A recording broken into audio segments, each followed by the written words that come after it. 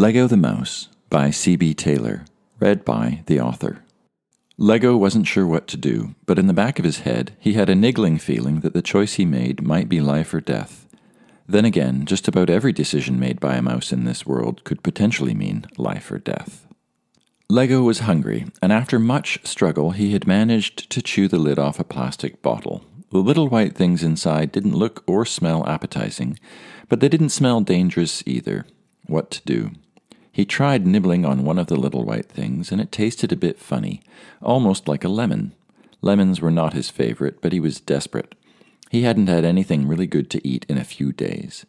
He nibbled a bit more, and as he ate, he noticed that the little white thing had a line dividing it in half on one side. On the other side was some sort of symbol. He'd learned about symbols when he was very young. In particular, there was a symbol that he and all his siblings were taught to avoid. It meant instant death. He'd seen the results of ignoring that symbol. His friend Maury had become so hungry, he chose to ignore the symbol and eat something from a tin that had the symbol on it.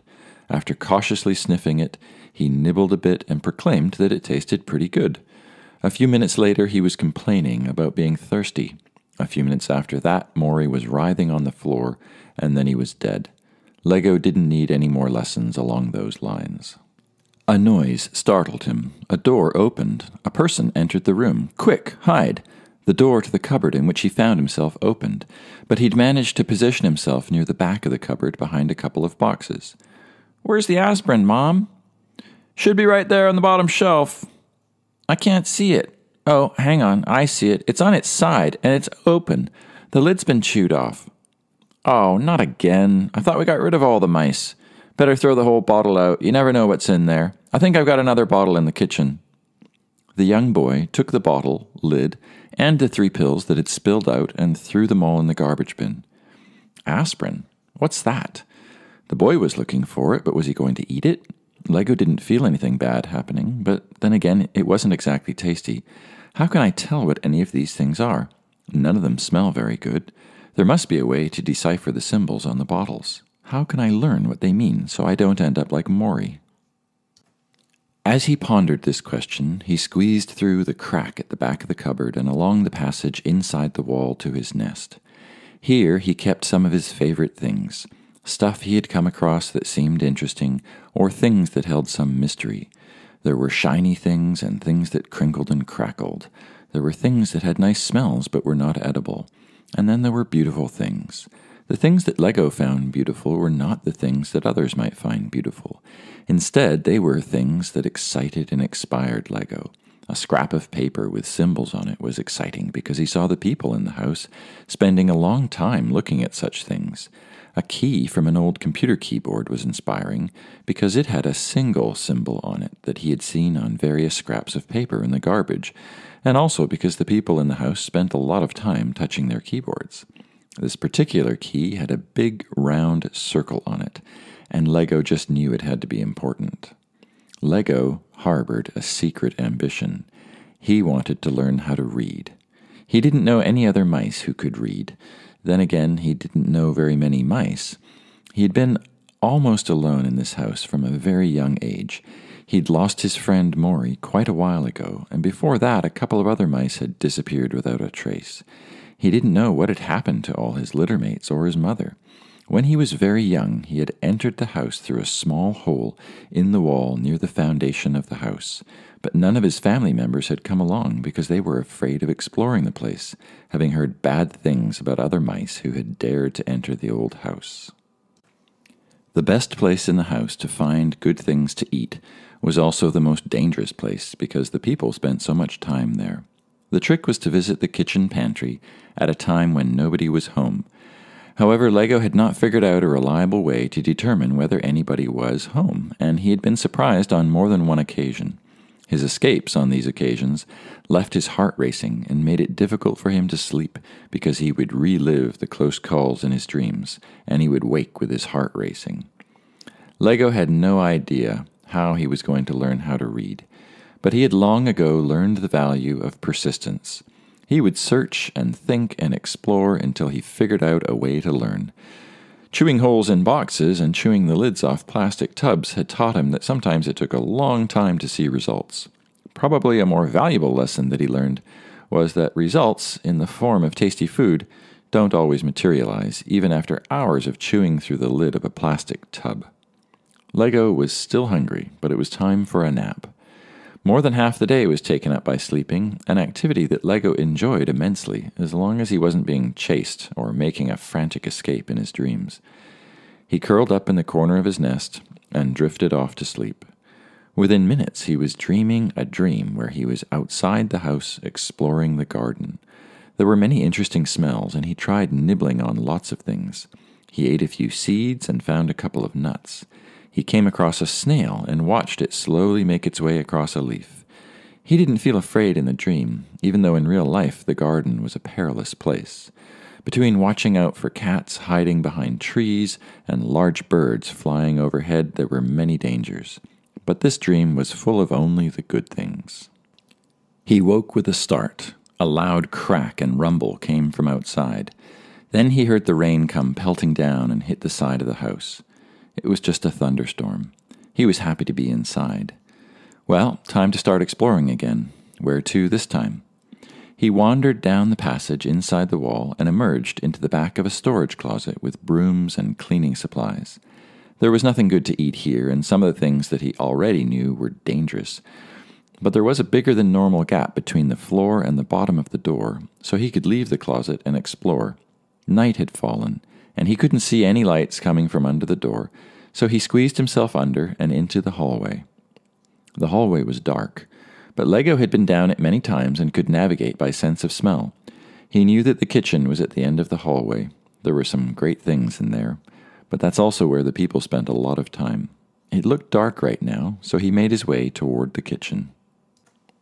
In the kitchen, his nose told him that most of the good stuff was up high, and while he could make it up to the counter with some difficulty, he could not climb up the tile walls to the high cupboards. He decided to explore somewhere new this evening.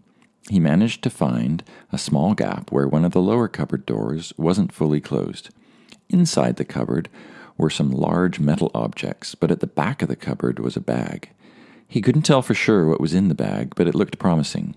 He started to nibble a small hole near the base of the bag, and in no time at all he was through the outer layer. There was definitely something edible inside, and he nibbled at the hole to make it bigger. But as he did this, the hole suddenly got bigger than he'd anticipated, and the contents of the bag came rushing out on top of him. After the initial shock, and once the flow stopped, he tried eating one of the small, hard white grains that had come tumbling out on top of him. It was a bit dry, but it would do for now. He sat and ate until he was full and even just a bit stuffed. You never knew when you might have to go a few days without eating. Click, lights, footsteps. He'd stayed too long. He raced for the gap in the cupboard door and poked his head under the door. He could see the floor and the shoes of someone walking through the kitchen. They were walking back and forth, getting things from various cupboards and opening drawers. He knew he had to make a hasty exit or he would be trapped, or worse. He waited until the shoes were on the far side of the kitchen from the hallway and made a run for it.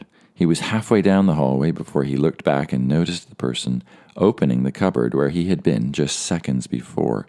He heard some clanging of metal objects being moved, and then he saw, out of the corner of his eye, the person removing the bag he had eaten from. This caused a cascade of grains to pour over the floor and resulted in a shriek of exasperation. "Mom, there's a hole in the bag of rice. There's rice everywhere." "Put the bag in a bowl and go get the broom. I'll take a look at it in a second."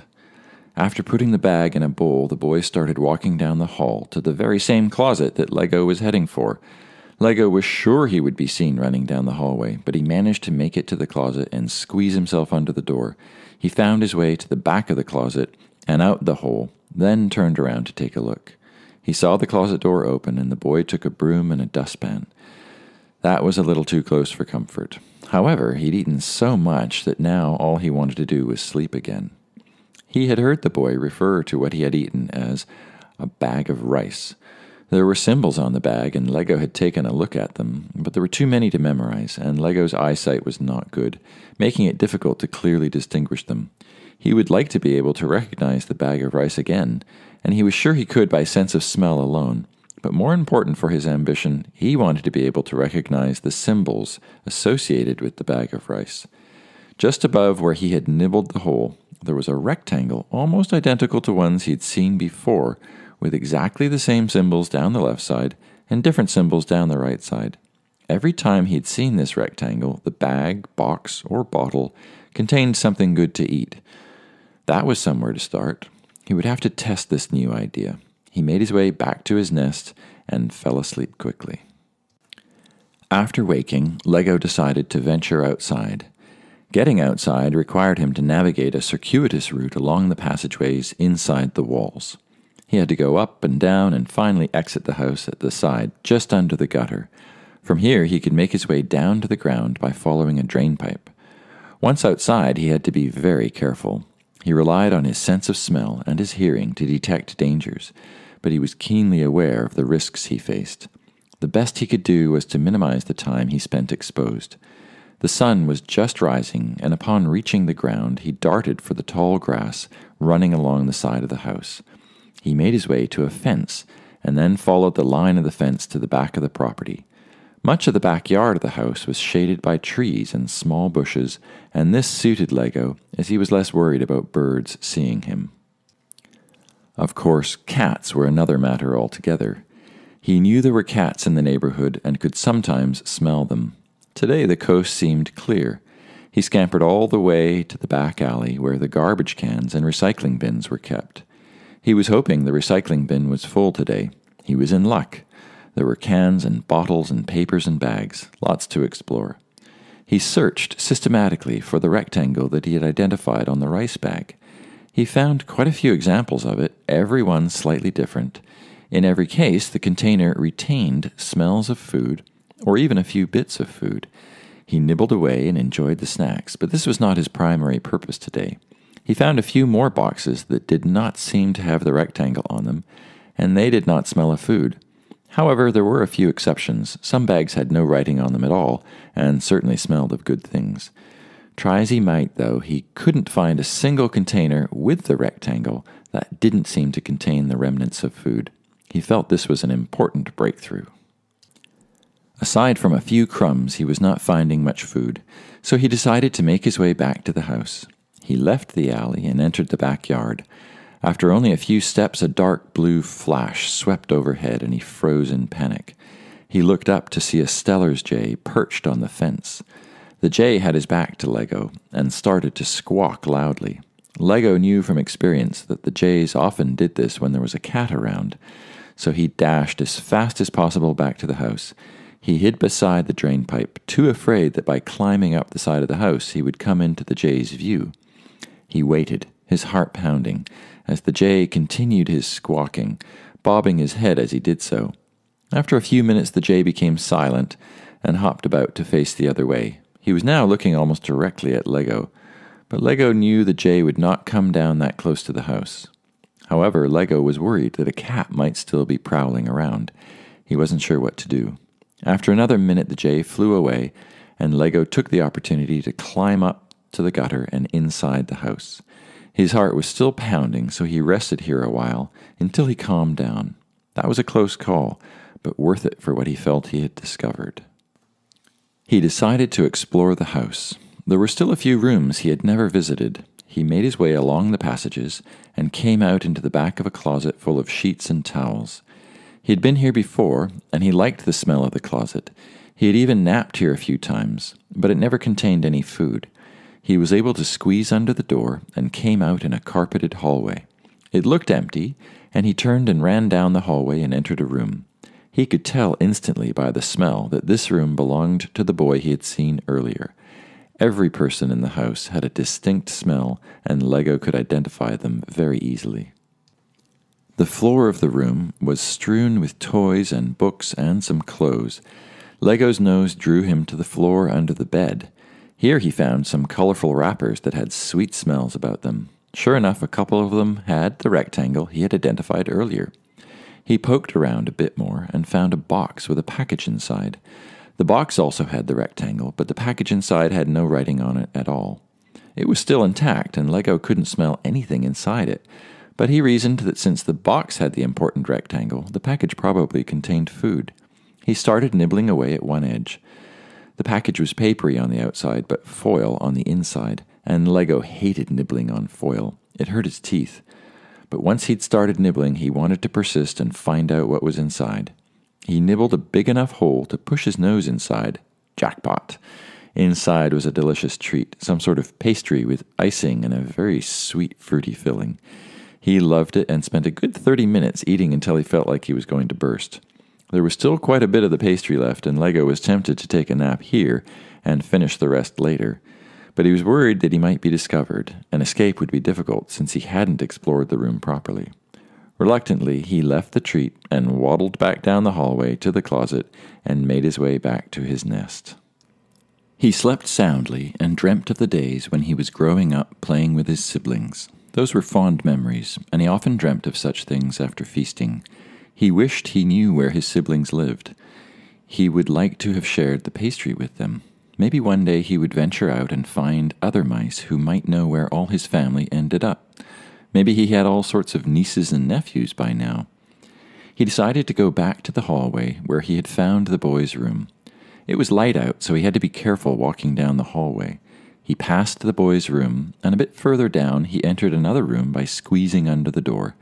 He had never been in this room either, and he could tell immediately that the room belonged to the baby of the house. The baby's crib was off to one side, and the floor was covered with building blocks and various toys. But it was the walls that drew Leggo's attention. Even with his poor eyesight, he could see that the walls were painted with many images. Each image contained a symbol and an animal or household object. He realized immediately that these paintings were intended to help the baby learn the symbols. He felt ecstatic and knew he would be visiting this room often in the future. He started to explore the room, looking for other ways in and out. He went into the closet and found a gap at the side that allowed him to get into the wall. Once inside the wall, it wasn't too hard to link up to passages that he was familiar with. He returned to the baby's room, confident now that he could come and go as he pleased without being discovered. He stared with rapt attention at the images on the wall. After a little while, he became discouraged because he didn't know what some of the images represented. They looked like strange animals he had never seen before, animals with stripes. Even the images he did recognize, like the apple and the banana, confused him, because he had seen the symbols beside the images in many places that had nothing to do with apples and bananas. How was he going to figure this out? At that moment, the door opened and he froze in panic. He was out in the middle of the floor, and he hadn't heard the people coming down the carpeted hallway. He hoped that he wouldn't be noticed amidst all the blocks and stuffed animals on the floor. The mother entered the room with her baby in her arms and sat down in a comfortable chair across the room. She reached over to a bookshelf and pulled down a book, opening it up on her lap. She paid no attention to Leggo, so he stayed stock still and watched her. "Okay, sweetie, now let's learn our ABCs." She proceeded to go through the alphabet, reading to the baby in a sing-song voice. A is for apple. Look at the little boy eating the apple.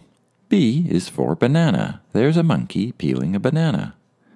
Aside from the fact that Leggo didn't know what a monkey was, he realized instantly why he'd been having difficulty connecting the symbols and the images.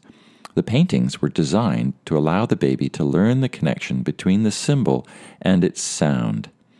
He stayed until the mother had read through the entire book and put the baby in the crib for a nap. He knew he had a long journey ahead of him, but he felt energized and excited to be going down the path to achieving his goal. The end.